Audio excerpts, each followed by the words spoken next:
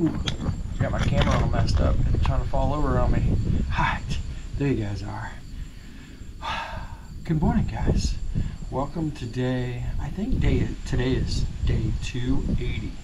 So for 280 days in a row, you have got to see me every morning putting out a daily vlog video. Which means I only have like 80 or 85 days left to go. So hopefully I can get through all of these. It's been a challenge on the road and all to get a video out every day. So today I'm in Jeff City still, out in the country. We spent the entire day working. Like, we got up this morning, got our computers out, and we just started working. Looks like Bo their dog is barking. The neighbors must be here.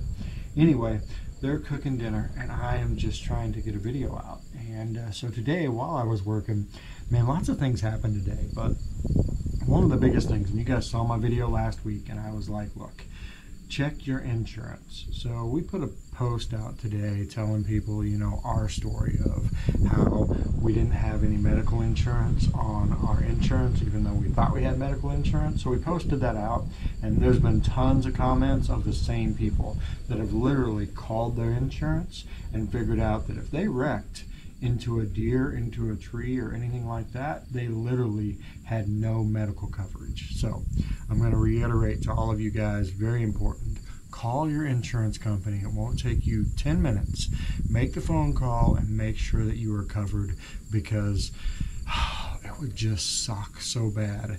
One guy was talking about his medical insurance covered $5 grand and he ended up owing $200,000 after his insurance paid the $5 grand.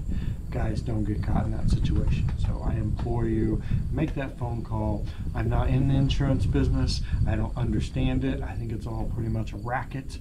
But no, I'm not here trying to sell you anything. I am just trying to get you to figure out what you got and protect yourself, because I don't want to hear one of those stories from you.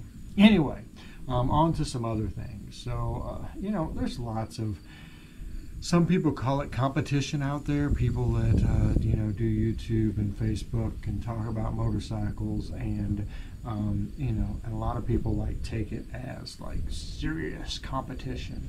And, you know, there's a lot of people that like badmouth other people and, you know, are just, they don't collaborate well, they consider it competition. And Angie posted a picture I thought was great. So it's okay to support another person who is doing something similar to you. It won't hurt your business. If anything, it'll help you both. Competition happens at the bottom, collaboration happens at the top.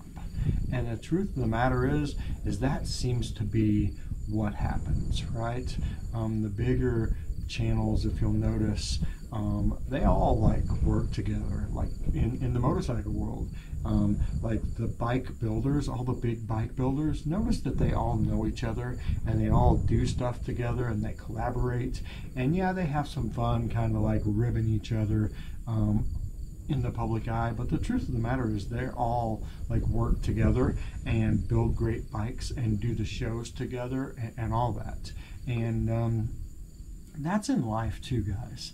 So, you know, just because somebody's doing something similar to you does not mean that they're competition. Reach out to them, see what they're doing. Maybe they're doing something different. You know, maybe they're doing something that enhances what you're doing. But anyway, find a way to collaborate together, and then both of you can grow, versus this, right? Where neither one of you are benefiting the other one. In fact, you're probably both hurting yourselves and each other just because you're not willing to collaborate. So that's kind of my theme of the day, the week. We meet a lot of people. We meet a lot of people that either do what we want to do, or you know, or want to do what we do. And you know, we always try to take time to have a conversation with them, give them advice. On Facebook, well, there's a group called Support Bikers Content Creators.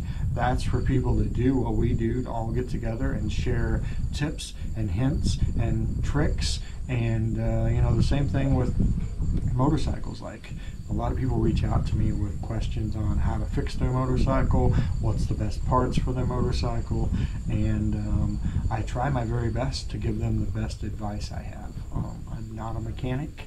Most of you guys know that. I work on all my own stuff, but who's to say I do that right? I have not been to school for it. It's all self-taught.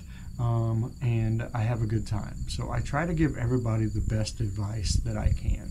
But I encourage you guys, if there's something that you know about that the average everyday person may not, if you see a question out there in one of our groups, or just on Facebook or YouTube or whatever, and you know the answer or have your version of an answer, answer it for them, right? You may be helping them out more than you know. And that's what it's all about. Life is too freaking short not to help your fellow biker out, your neighbor out, whatever. I wish we could go back to that. I remember back in the day, like, this is a story from me as a child, but my parents, like, if somebody new moved into our community, and we were a small town, right? So, you know, not a lot of people moved into our community.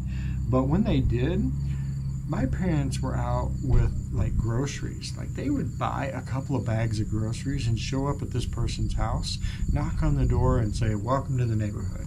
My name is, it's great to meet you. We live down there. If there's anything we can do to help you, please let us know. We're here to help." And, you know, that doesn't exist anymore. That makes me sad.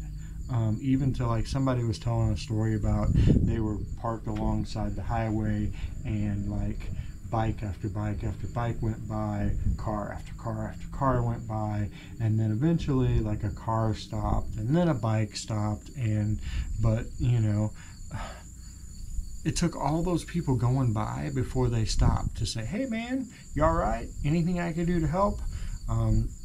I think with today's world, we're like, you know what, he's got a phone, he can call somebody, he doesn't need us. What if his phone's dead? I do this from time to time. What if he forgot his phone at home? I mean, come on guys. It takes 30 seconds to stop and say, "Hey man, are you okay?" A lot of times you don't have to stop. Like, I will go by and do this to people, and if they do this, fantastic. If they do this, then I know that they need me to stop and help them.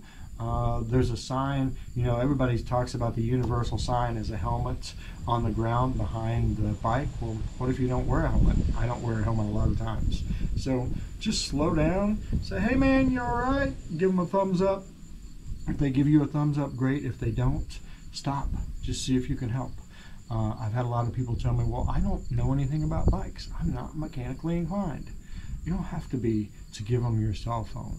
Or maybe they need a fuse and you're carrying a spare one. Or, I mean, there can be 1,000 things. You do not have to be mechanically inclined to help. So just stop.